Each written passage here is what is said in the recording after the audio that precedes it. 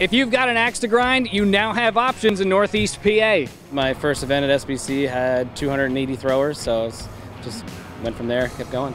Nick Vitanovic started Axe Attack this past February and is already looking at the success of being the first axe throwing company in the area. So I'm actually booked almost every single weekend until the end of October and one event in November so far.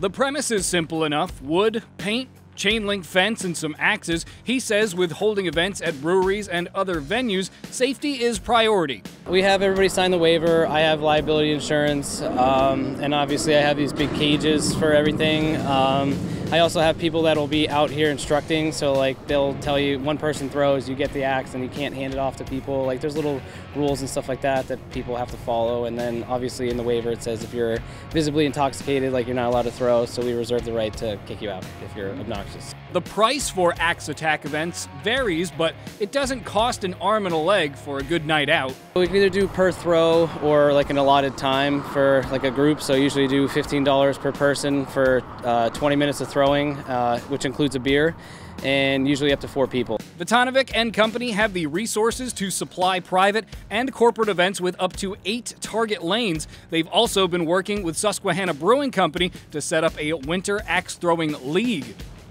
In Hughesstown, Kevin Hayes, Eyewitness News.